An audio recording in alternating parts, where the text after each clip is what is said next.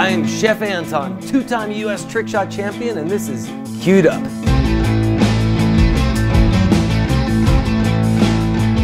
So I know I can make trick shots look really easy. I've been playing pool all my life. These are about as easy as I claim them to be. I'm gonna show you right now how to win 3 beers off of somebody. These are trick shots that are as much fun to learn as they are to perform.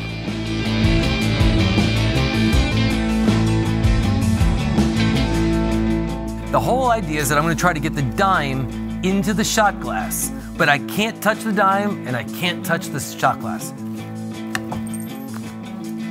And like my grandmother always said, a beer hustled is a lot better than a beer paid for.